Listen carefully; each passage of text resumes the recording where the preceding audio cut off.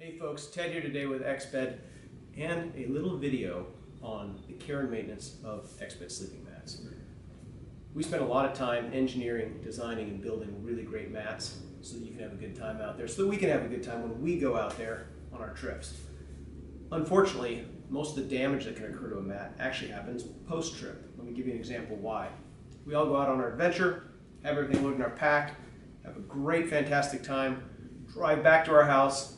We leave the pack in the car, or if we're lucky, we get out of the car. We might even drag the pack in at the end of the day, throw it somewhere in the middle of the house, and then leave it there, go off to our busy lives otherwise, and then everything stays packed for the rest of the week. And surprise, when you open up later on, everything's been a little bit degraded. In fact, the very same things that we design all of our gear to protect you from, UV, moisture, sand and grit, excessive heat, all those things we design our gear to protect you from are the very same things that kill a mat. So the number one thing you can do to extend the life and get all the value you need out of your mat is to go ahead and empty your pack out, dump out the gear, all of the gear, spread it out all over the place, take your mat, open up the stuff sack, pull it all out.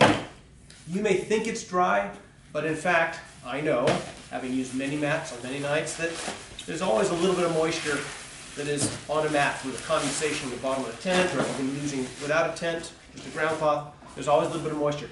Pull the mat out, take it and throw it over the nearest chair, hang it up on a hanger, whatever you've got to do, but just put it there. Now if you're beat tired, go off to bed. If you're very conscientious, you continue on with the maintenance of your gear. Take a mat the next day, I'll just assume you're tired and lazy like myself.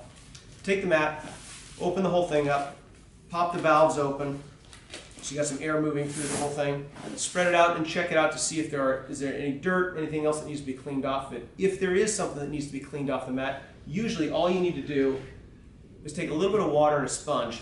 Before you get the mat in your water, just go ahead and close off the valves like this, take a damp sponge, and just scrub off the dirt right there, and you're set to go. Then you go ahead, take the mat, once it's clean, then you go ahead and set it out to dry. And if you're doing this just as a steady progression, let the mat sit out overnight.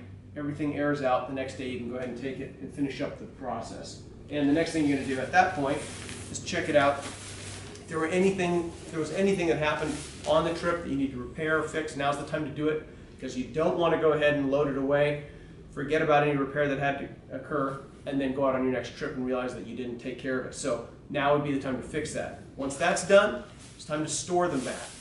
The best way to deal with that is to go ahead, my favorite way is to go ahead and take a hanger, slide the whole mat on a hanger, open the valves so that any air that needs to circulate can, and then just hang this inside of my closet, or take it and slide it underneath the bed. Those are really good places to store it. The only thing you should be aware of is cats, dogs, and maybe ferrets, I don't know.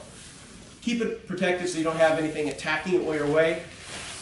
If you take these really basic, simple steps, your mat is going to last for a long time. Be ready for your next trip when you go out. Have a good one.